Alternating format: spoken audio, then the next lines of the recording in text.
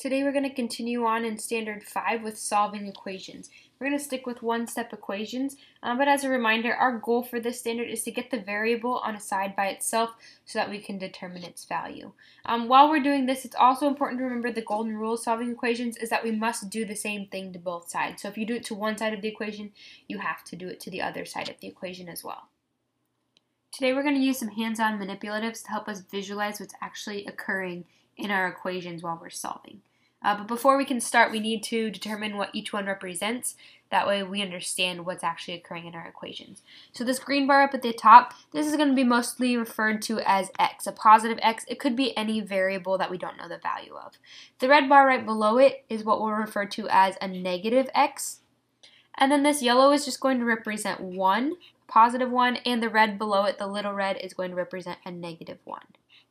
The last thing we have to make sure we understand before we start with this strategy is something called a zero pair. And a zero pair occurs when we have a positive and a negative together. Because we have a positive 1 and a negative 1, when we add them together, it ends up equaling 0, and that's why we call it a zero pair.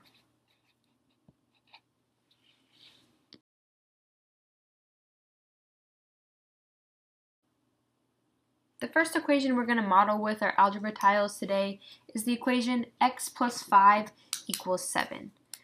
When we use algebra tiles, we like to use this T-chart because it helps us keep the different parts of the equation separate, and that way we can make sure that we're doing the same thing to both sides and following that golden rule. So again, we're going to use this long green bar to represent our x, and then we're going to use 5 yellow tiles to represent the plus 5. On the right side of our equation, we have 7, so we need 7 yellow tiles to represent that. So again, when we're solving equations, our goal is to try and get that variable on a side by itself, meaning that we want the value of the left side of this equation to be equal to just an x. But right now, it's equal to an x plus 5. This is where our idea of zero pairs comes in. By creating zero pairs, I can eliminate that value of 5 so that this side only has a value of x. So I'm going to take red tiles and match them up with each of those yellow tiles on the left side. So now on the left side of my equation, all these zero pairs cancel each other out, and we're left with just a value of x. But that golden rule says whatever I do to the left side of the equation, I must do to the right side. So that means I must now add 5 red tiles to the right side of the equation. Now that I've added 5 red tiles to the right side of my equation, I can see that all of these ones have created zero pairs and are going to cancel each other out, but these two are left by themselves. This means if I clear out all of the zero pairs from the left side and the right side of my equation, I can easily see that x is equal to a positive 2.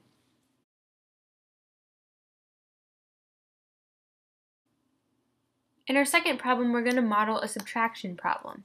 In this one, we have x minus 3 equals 8. So on the left side, we need to have an x, and then we also need to have minus 3. We usually think about minus 3 as taking away 3, but it's also the same thing as a negative 3. So I'm going to use 3 red tiles to represent that negative 3. Now on the right side, I need to have a positive 8. So now I've set up the equation x minus 3 equals 8. And again, when we're solving equations, our goal is to get the variable on a side by itself. So right now, where I have an x, I also have a negative 3, so I can use that idea of zero pairs to cancel out the negative 3 and just be left with the value of x.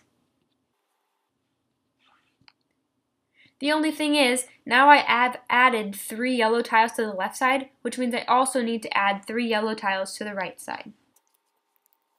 Now that I've done the same thing to both sides of the equation, I can clear out my zero pairs. And now I can see that x is equal to 11.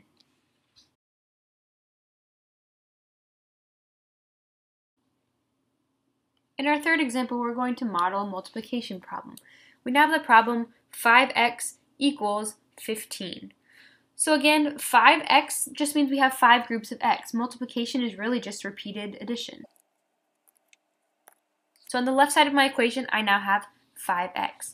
On the right side now, we want to have 15. So we're going to use the yellow tiles to represent that. And when I place them, because I'm trying to figure out what the value of 1x is, I'm going to place 1 yellow tile according to 1x. When I line them up this way, it's very easy to see that this x is equal to the 3 on this side. This x is equal to this 3, and it does that all the way down. This means that 1x is going to be equal to 3.